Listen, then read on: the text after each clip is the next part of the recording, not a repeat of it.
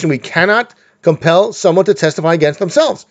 So, is it allowed to demand a sample from a person? The answer is yes. This was in the court case of Gilbert versus California, where handwriting was demanded of him, and he was proven guilty for it, if I remember the case correct. And he said, you can't do that. You forced me to testify against myself. But it was concluded that, no, this is not testifying against yourself. It is not testimony. It is finding evidence.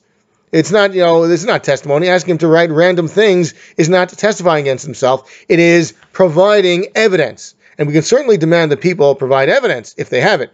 So it is not a violation of the Fifth Amendment of that protects a person from testifying against themselves. It's not testimony. It's a way of finding evidence. It's similar, by the way, to certain drug tests, where the person can say, "Wait, you can't take my blood. That's testifying against myself." That is obtaining evidence and not compelling testimony against the person against that person. The other problem is the constitutionally protected right against search and seizure. You're not allowed to go into a person's house without a warrant. So, are you allowed to demand that he write? Well, maybe that's like demanding something of him, like search and seizure.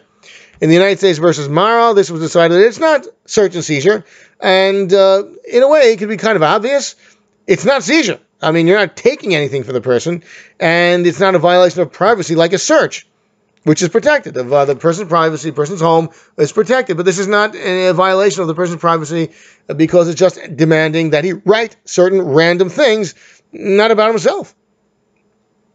Incidentally, if we demand a confession in writing, of course that is a violation of demanding testimony against the person's self. But asking him to write some random words about a random subject, which again should have words and letters similar to the question documents writings, that's not a violation of privacy. It's not a search. It's just asking for evidence, not testimony. Now the question is, if we ask for, this is again requested writing. It's the best one is the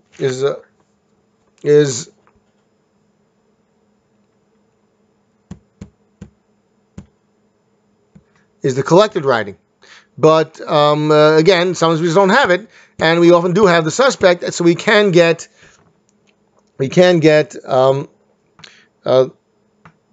the requested writing sample. The problem is, if it's requested, the suspect might know what's up or guess what's up, especially if the person actually did it, and they'll deliberately write in a strange way.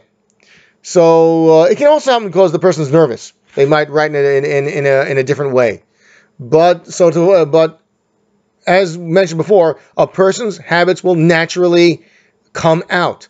If you get a couple of pages, you can't keep up unnatural writing. You can't keep up wild writing. You can't keep up, falsified writing or just strangely styled writing. Your habits will break through. You can't keep it up for too long. Therefore, you have a couple of pages, you can pretty much be sure that the natural writing will come up and can be used as an exemplar to compare to the question document writing. The writer should also have a comfortable desk, because if it's uncomfortable, the writing is going to be different. So they should have a comfortable desk. They should be able to write comfortably. Also, when we ask them to write, let's say, a page or so, or even a few pages, if we think the person is deliberately scribbling his words in a strange way, we do not tell him to copy words out of a book.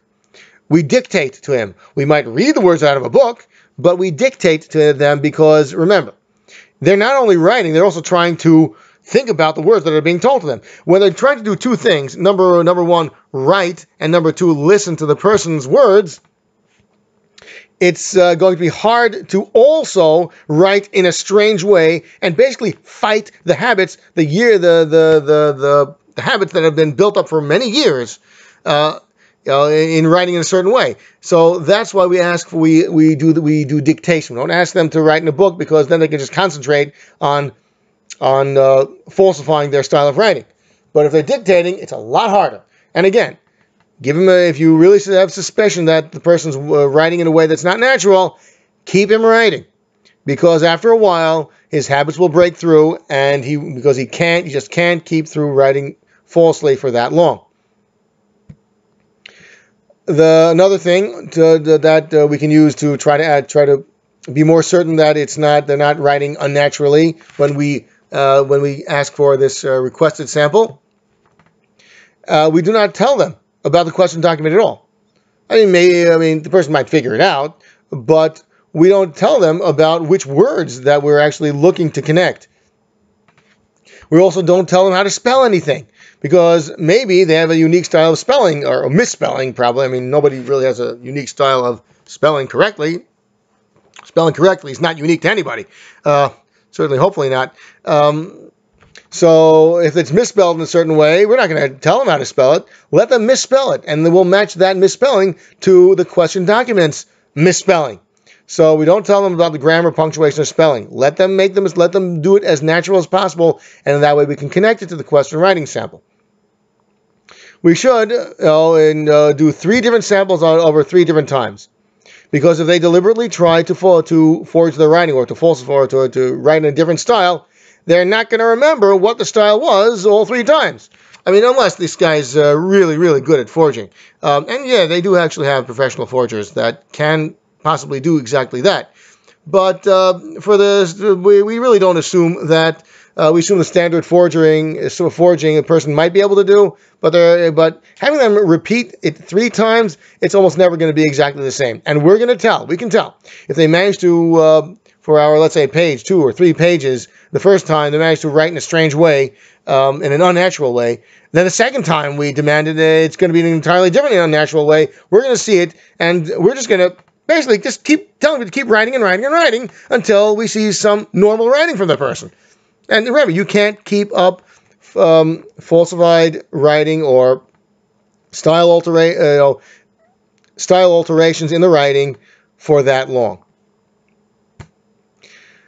There may have been other reasons that the exemplar does not match the question document writing, and it could be due to the writing implements.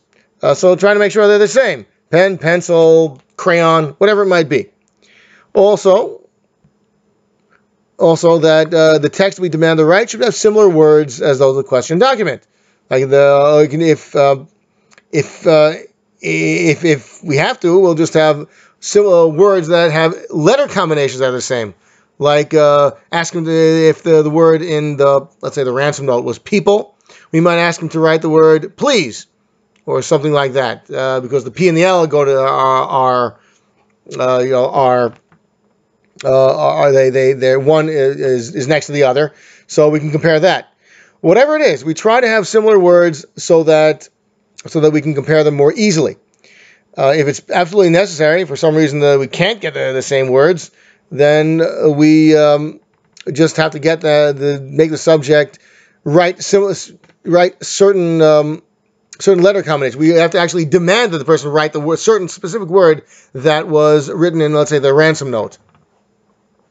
So again, if we have to, we'll demand that they write, but we should avoid that if possible, because that's like a tip-off that we're going to we're really looking for that word. So they're gonna figure out, hey, this is the exact word that I have to write in a strange style.